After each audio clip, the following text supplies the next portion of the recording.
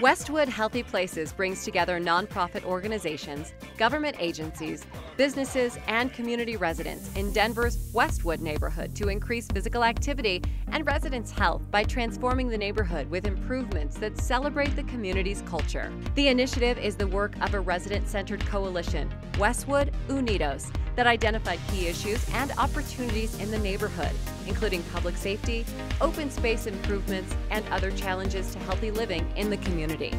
Westwood Healthy Places was spearheaded by the community's monolingual Spanish-speaking immigrants, an often underrepresented group. These key decision-makers drove all aspects of planning and implementation. Denver City Council member Paul Lopez's office actively supported Westwood Healthy Places from planning to implementation. With the injection of $1 million into the neighborhood through a grant from the Colorado Health Foundation, residents now enjoy a community-run fitness center, the redeveloped Westwood Park, and the transformation of 8 formerly blighted alleys into safe routes for children to take to school.